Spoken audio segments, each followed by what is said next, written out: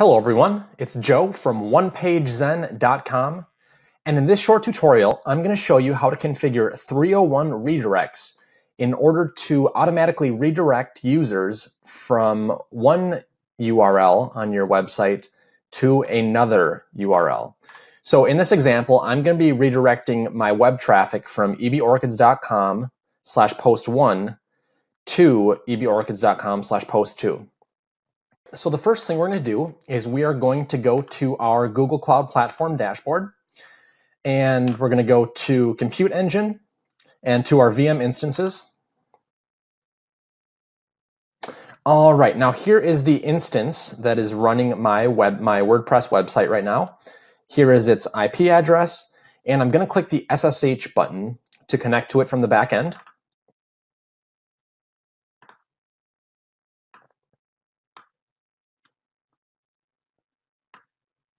All right, now the first thing I'm going to do is I'm going to run the following command, sudo nano, and this is my file path. Now for most website configurations running on Google Cloud Platform, your path to your Apache configuration file will be the same as it is right here. If you are using the Bitnami version of WordPress on Google Cloud Platform or any of Bitnami's other stacks, your file path to your configuration folder will be different. So if that's the case for you, make sure to check out the tutorial on OnePageZen.com where I have that file path listed.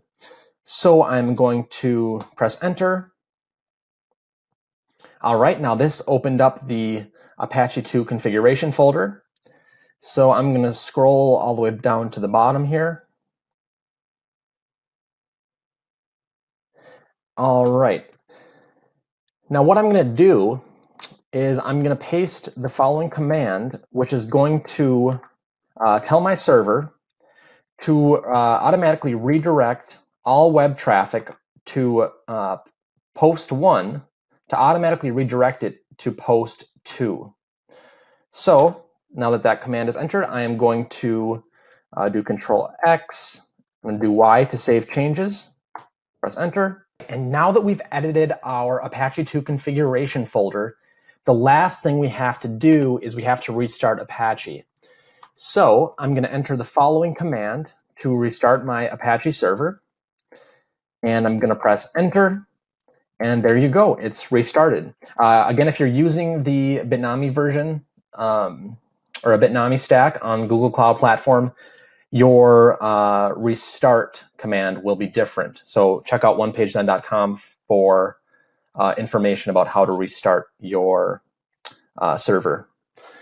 That's it. If you have any questions, please leave comments in the box below. And don't forget to subscribe to my channel. Also, if you ever get lost in this tutorial, check out the tutorial on OnePageZen.com where each of the commands are listed individually so you can copy and paste them directly into your terminal. Thanks a lot for watching.